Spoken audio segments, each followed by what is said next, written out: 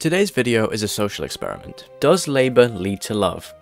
What's commonly known as the IKEA Effect, the idea that labour leads to love, has been studied and reported many times. An article from Harvard University states that we show that labour leads to love only when labour results in successful completion of tasks. Finally, we show that labour increases valuation for both novices and do-it-yourselfers. It comes from the idea that when you buy IKEA furniture, it's deliberately an extensive DIY project because it's designed to make you proud of the outcome when you finish building it. So to test this theory, I wanted to do the test myself. It just so happened that I still had an old desk. I have no idea how much it cost, and I don't remember when I bought it. My job is to estimate how much the desk was before building it, after building it, boom, and then get an outsider to guess how much it's worth after completion. Further, I will then find the actual price of the desk and compare my results. This is me pre-table building.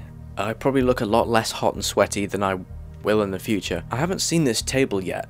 I need to go down and film that bit. From what I remember, it's very long and not very wide. I don't remember how much I paid for it. I'm just gonna go and probably do a sensible guess at like £40.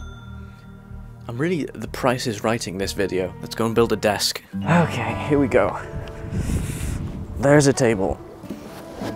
Now I just need the legs.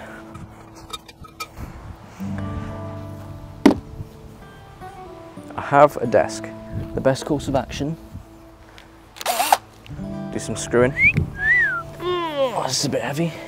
The first part was to screw in the leg mounts, which, if you know flat pack furniture, is the hardest it gets. The rest of the process was a breeze. That's the leg mounts sorted. I think this video has really highlighted that I need to get some cardio in me before I do any strenuous exercise, because I will have a heart attack one day. Just gotta get the legs sorted now. Screw-on legs make me very happy. Probably should not be kneeling on the table because that'll bend it a bit with my immense weight. And the final leg is being attached. What an achievement that is. Here we go, the inaugural table flipping.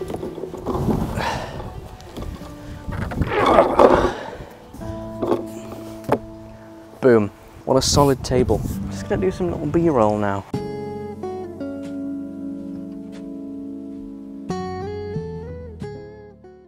I would say in terms of craftsmanship, 8 out of 10.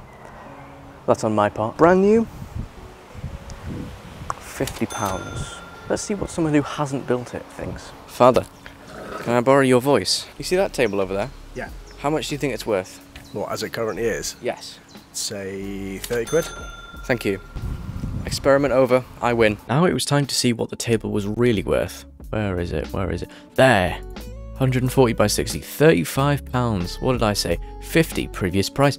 To be fair, that is the previous price. I think we have proved. Labour leads to love. Thank you for watching.